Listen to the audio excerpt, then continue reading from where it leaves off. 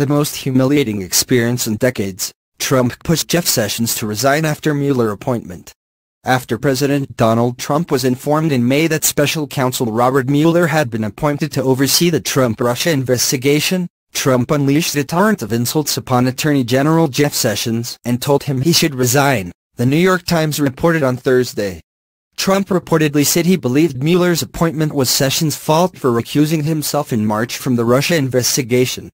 Current and former administration officials told the Times that Trump accused Sessions of disloyalty, called him an idiot, and said his appointment as Attorney General was the worst decision Trump had ever made, leaving Sessions, in the words of the Times, ashen and emotional. Sessions later told associates that Trump's demeaning tone during the conversation was the most humiliating experience he's undergone in decades of public life, the Times reported. The Oval Office conversation reportedly took place on May 17, after White House counsel Don McGahn was told in a phone call with Deputy Attorney General Rod Rosenstein that Rosenstein had decided to appoint Mueller. McGahn then delivered the news to Trump, who immediately began raging at Sessions. Yet after Sessions complied with Trump's demand and submitted a resignation letter, Trump eventually rejected it.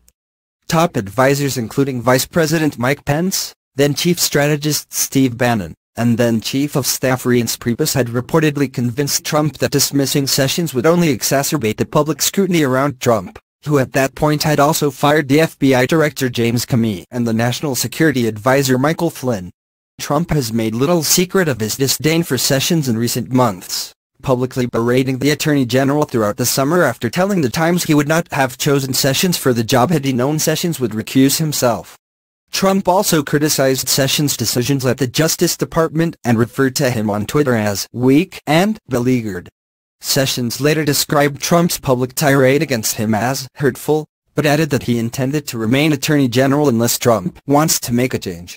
Sessions' allies told the Times he wants to remain in the position because he believes he has a once-in-a-lifetime opportunity to crack down on illegal immigration.